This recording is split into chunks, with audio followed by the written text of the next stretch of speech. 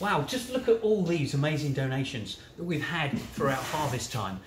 We just want to say massive thank you for all your support. Can't believe how much has come in from schools, from churches, from individuals. It's been absolutely amazing. And still, you know, it continues to come in. I mean, it's going to make around about 3 tons, which is enough to feed 150 families in our local community.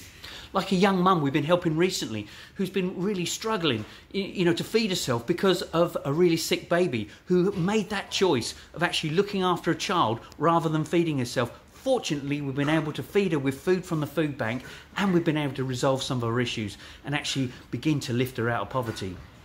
Not only have we had 3 tons of food, but we've also had over £1,100 of financial donations, which will make a massive difference to the shortages that we get. So whether you've given, you know, individually as a church, I just want to say massive thank you. It does make a huge difference.